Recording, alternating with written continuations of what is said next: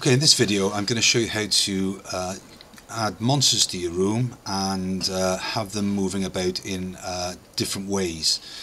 So I'm going to demonstrate. This is going to be a slightly longer video than the others because I'm going to explain three things at once. So in order to understand how objects move in GameMaker, we need to understand movement.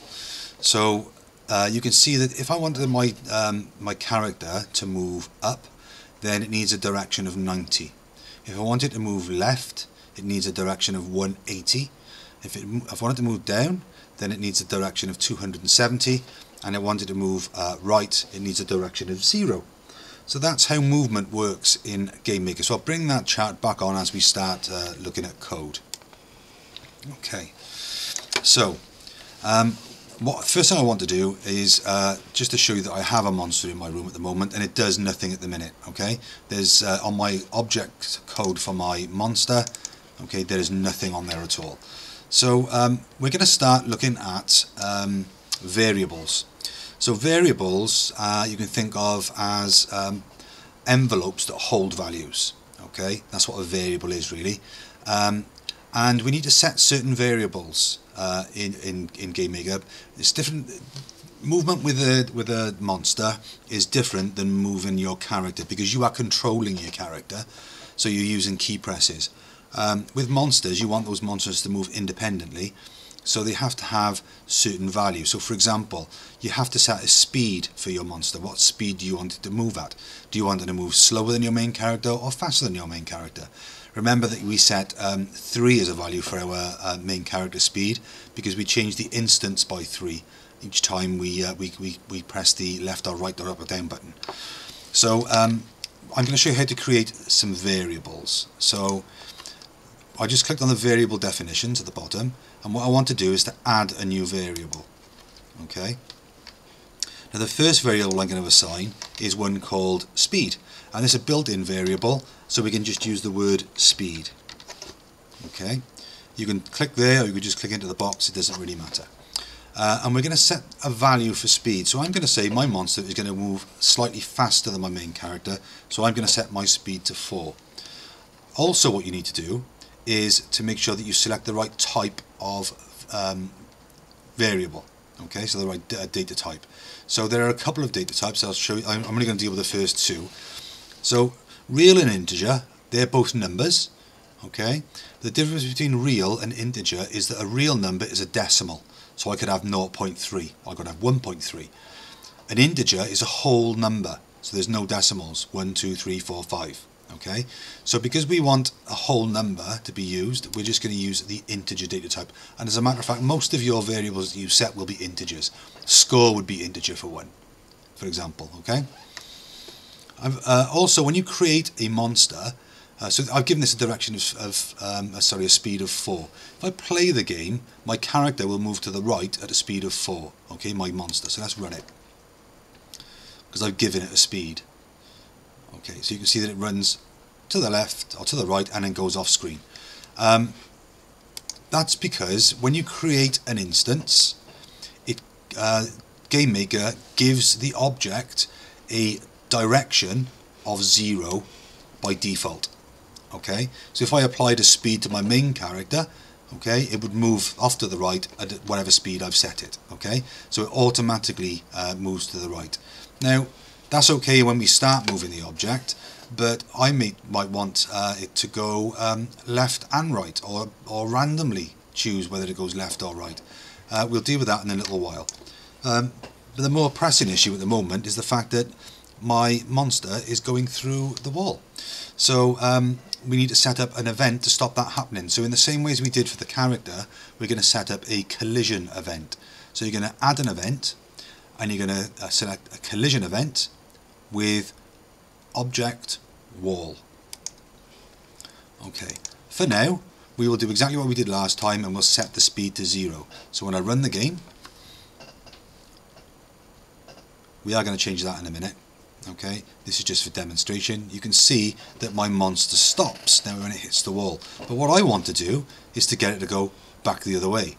Okay, so there are 2 directions that I need to think about: 0 and 180. Those are the two values that I need for it to go left and right. If I wanted to go up and down, it would be 90 and 270. Okay, so we're going to allow the program to choose the direction in which it starts, and then to reverse its direction when it hits the wall. So we're going to set another variable called direction, and this is also a built-in variable, direction. Okay, and again it's an integer value, but this time I'm going to write some code in here. So I want it, when it starts, to choose whether it goes left or right. So I simply write the word choose. Okay, I open the bracket, and then I put the two numbers in that I want to use for my choose. So it's 0, 180. Okay, so I'm going to choose 0, 180. Okay, so that will choose whether it starts going left or right, and that's up to the program. We're then going to go onto the collision event again, and we are going to change the code we've got in here. I'm going to get rid of that because that was just for demonstration. What I want to do is then, when it hits the wall, I want it to choose the direction again. So I'm going to scroll down to movement, and in movement there is a set direction variable, which is this one. Okay, so you're going to drag that onto the screen, and again, as you did with the variable, you're going to set choose 0, 180, and what that will do, when it's against the wall, it'll choose a direction, and if it's still colliding, it'll choose the other direction. Okay, notice we don't use the relative. Okay, we only use relative when we're dealing with keyboard movements. So let's play that and see what happens.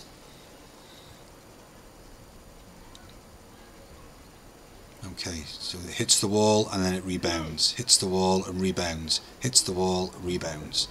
Okay, so that's brilliant, that's exactly what we want. So I'm going to show you now how to create another monster that goes up and down.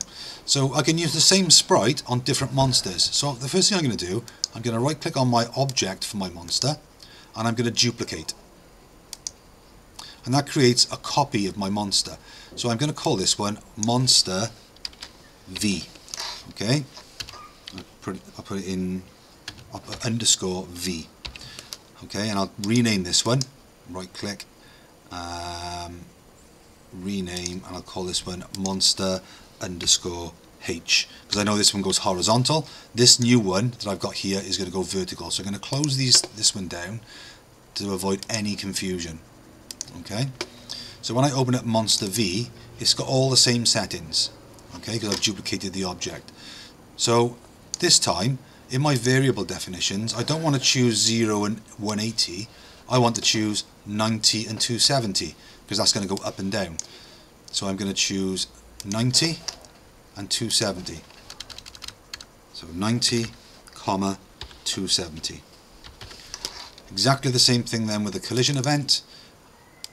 I'm going to change the direction there from 0 to 180 to 90, 270. Okay. What I'm then going to do, I'm going to go into my room, and I'm going to drag in a Monster V. So let's put the Monster V there. Let's put a couple of monsters in. I'll put a monster there, and I'll put a Monster H here. Okay, so let's run the game. So I should have 4 monsters, 2 going left and right, 1 and 2 going up and down. Let's see if that works. There we go. Okay, so they're all going as we expected. Okay, the last type of movement I'm going to show you, and this is the last thing for this video, is random movement. So I'm going to duplicate my monster one more time, and this time I'm going to call this R, because I want random movement. Okay, OBJ monster R. You can name them whatever you like. Okay, there's no, I've only called them that so you can see the difference between horizontal, vertical and random. Okay, let's go back to my workspace and let's open up the random one. Okay, so like I did last time, I'm going to go into the variable definitions, but this time I'm not going to choose, I'm going to let it create a random direction. So if you can use a command called irandom. Okay, so irandom, open a bracket, and again we want it to go in any of these directions, so any direction from 0 to 360 degrees. Okay, so that's what we're going to do. iRandom in the brackets, what's the biggest number it can be? 360. So what that will do, that will choose a random integer value, so a random whole number between 1 or 0 and 360 degrees. Okay, and it'll move in that direction. And as we did last time, we want to do the same thing for the wall, for the collision event with the wall. So let's come over here, and rather than choose, I'm going to use iRandom, open a bracket, 360. So when I run the game now, I should have 3 different monsters. Did I put the monster in the... I don't think I put the monster in the world. No, I didn't. So let's go back onto the room, and let's drag in monster R. Of course, you could use different sprites for these monsters. That's absolutely fine. So my random monster is going to start in this central pillar. So let's run the game again. And now you can see that my one monster is now going off at random directions when it hits the wall. Okay, so that's how you can have 3 different types of movement in your game: horizontal, vertical and random.